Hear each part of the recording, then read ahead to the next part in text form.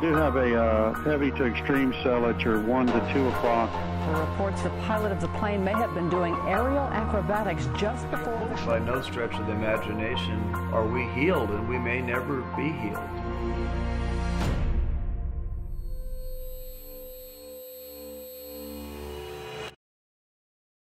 It's 6:45 p.m. on January 13, 2013. A gloomy, overcast evening on the mid-Atlantic coast. 3 miles from the end of runway 14 at Dover Air Force Base, a Piper Arrow glides silently through the clouds, propeller windmilling in the slipstream. Its pilot searching desperately for the glow of runway lights through the gloom. Just a few hours earlier, such a dire situation is almost unthinkable. In Sandersville, Georgia, the Arrow's pilot, an orthopedic trauma surgeon, is preparing for a routine aerial commute to Delaware's Summit Airport. He's scheduled to perform surgery in nearby Dover the following morning. It's 10 a.m. when he requests a DUATS briefing for an afternoon flight. The verdict is mixed. IFR conditions prevail over a large swath of the mid-Atlantic, and terminal forecasts call for ceilings of 300 and 400 feet, with visibilities of 2 miles in mist and light rain. Starting around 4 p.m., however, conditions are expected to improve significantly, with visibility increasing to 6 miles and ceilings rising above 1,000 feet. It's not an ideal forecast, but given the pilot's qualifications, it's hardly a showstopper. The 600-hour private pilot is instrument-rated and current, with nearly 80 hours of actual IMC logged. He's flown 30 hours in the previous 90 days, and his airplane has a WAAS-enabled Garmin 430 and an STEC 30 autopilot. Timing his arrival in Delaware to coincide with the expected break in the weather, the pilot files for a 1:30 p.m. departure and chooses Baltimore, where the weather is forecast to improve more dramatically, as his alternate. At liftoff, Arrow 49er75 Sierra is carrying in excess of 5 hours of fuel, plenty it would seem, for a 3-hour, 45-minute flight. 3 hours and 20 minutes pass before the first hint of trouble. By this time, the pilot is on initial approach to Summit Airport, but ATC has troubling news. And November 75 Sierra, Philadelphia approach just informed me that a guy missed approach out of Summit and was unable to land at Wilmington. Had to divert out of Philadelphia's airspace. Okay, he did not land at Summit, huh? And November 75 Sierra, affirmative, sir. He was unable to land at Wilmington as well. All right, I guess I'm going to have to divert. Let's look for an airport that I can divert into. Salisbury Airport, 53 miles south, apparently seems a promising candidate, and the pilot asks the controller for the latest weather there. Salisbury 15, correction, Salisbury 2129 Zulu observation has a ceiling 400-foot overcast and 8 miles visibility. I want to try Salisbury. And over 75 Sierra, you're cleared via right turn direct to maintain 5,000.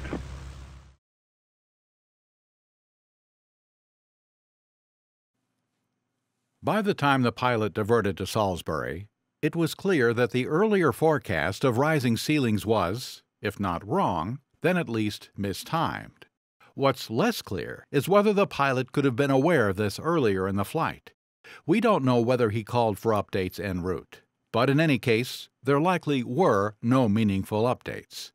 The relevant forecasts had not been revised, and his earlier briefing had led him to expect conditions to improve only late in the flight. The decision to divert was another matter.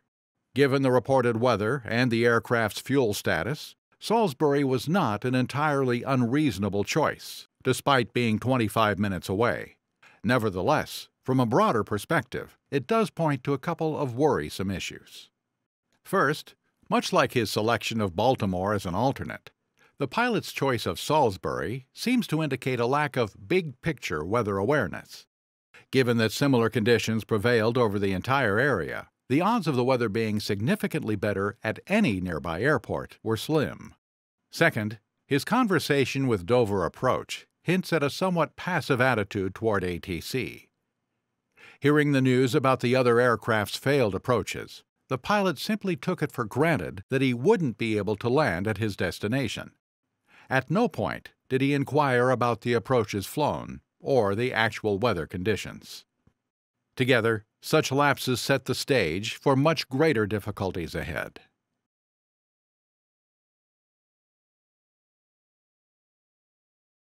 Half an hour after the pilot's initial exchange with Dover approach, November 75 Sierra is 11 miles out on the RNAV runway 14 approach to Salisbury. Passing Hiders in Verdure on the GPS to 14. 75 Sierra, you're clear to land runway 14. The RNAV approach to runway 14 has a decision altitude of 306 feet AGL when flown to LPV minimums. LPV requires a WAAS-enabled GPS and provides both horizontal and vertical guidance, much like a traditional ILS. For reasons that are unclear, however, the pilot discontinues the approach while still nearly 300 feet above decision altitude. 75 Sierra is going missed. 75 Sierra, contact approach. Shortly thereafter, Approach Control calls Salisbury Tower to let them know that the pilot is attempting the RNAV approach again, rather than switching to the ILS from the opposite direction. Alas, the second attempt goes even worse, with the aircraft deviating from the final approach course and declaring a missed approach 200 feet above decision altitude. And Tower, for some reason my GPS is not working right. Let me pull up and we'll try it again. After being handed off to approach, however, the pilot decides he's had enough of Salisbury. He queries the controller about weather at Georgetown, Delaware, 22 miles back to the north. Upon learning that the reported ceiling there is 700 feet, he sets a course for airport number 3.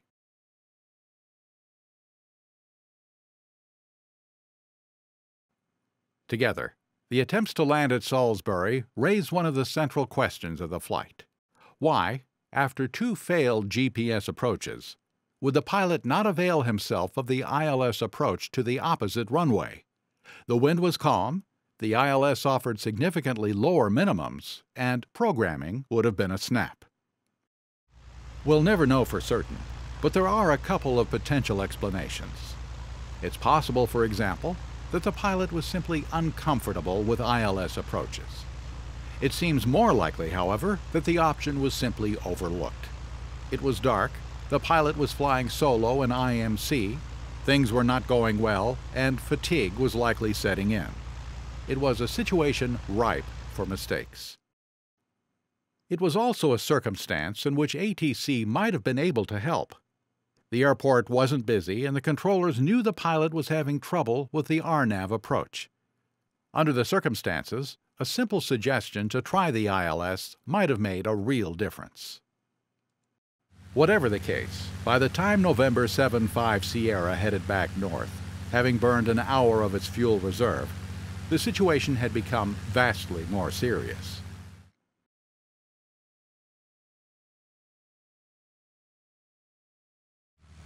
It's now 6:01 p.m., roughly an hour past the pilot's original ETA, and he's just been cleared for the RNAV runway 22 approach at Georgetown, Delaware.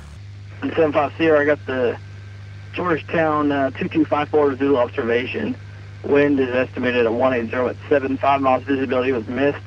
Ceiling's overcast at 300 feet. Thank you, sir. 75 Sierra. The ceiling is 400 feet lower than reported just 10 minutes earlier. It's also slightly below minimums for the approach, but the pilot opts to proceed anyway. This time he descends 100 feet below minimums, but the end result is the same.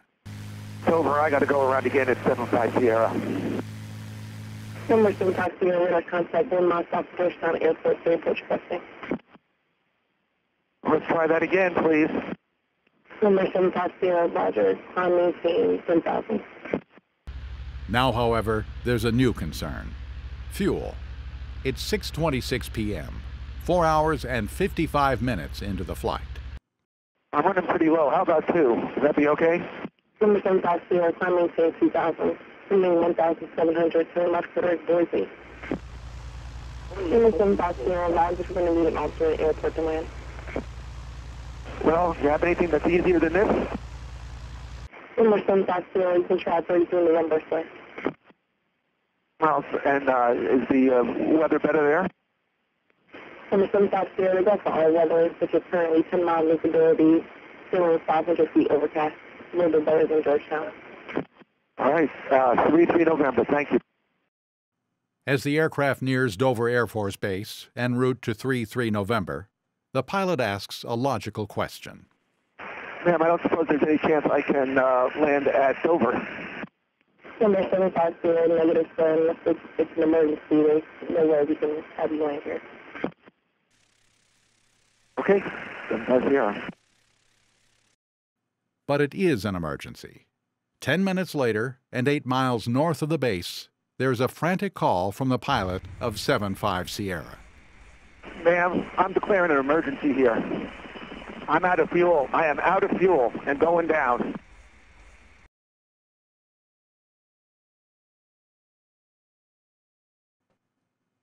By the time the pilot asked Dover Approach about landing at the base, he'd been airborne for 5 hours.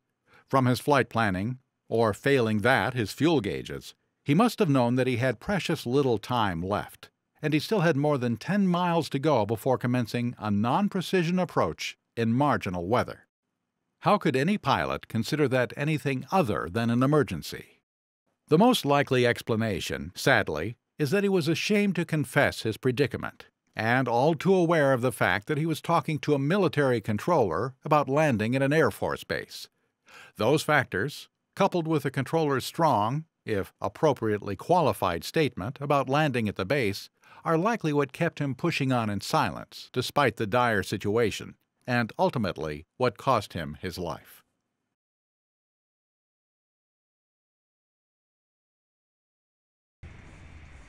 Ma'am, I'm declaring an emergency here. I'm out of fuel. I am out of fuel and going down. Give me vectors, please. Number 750, return right heading 010, I'd like to see our 19 final approach course.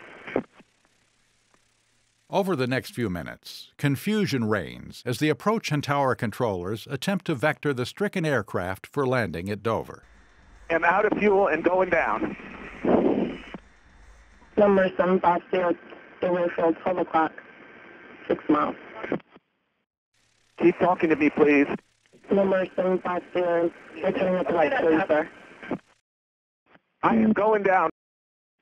Number 750, do you have a phone site? Negative, negative, negative. Number 750, following 170, I'd like to see Dover, sir. I'm still heading in the right direction, 75 Sierra. Number 750, affirmative, sir. If you aren't heading in the right direction, you can expect landing in 14, sir. This is what you're on course to right now. On course, but out of energy. Shortly thereafter, the aircraft collides with trees 2 miles off the end of the runway and crashes to an abrupt, fatal halt.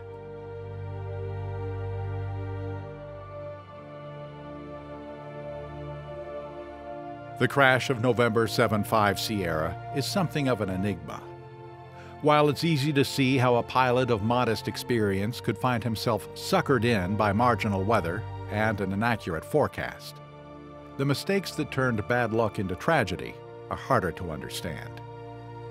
In the end, though, what matters is what we can learn.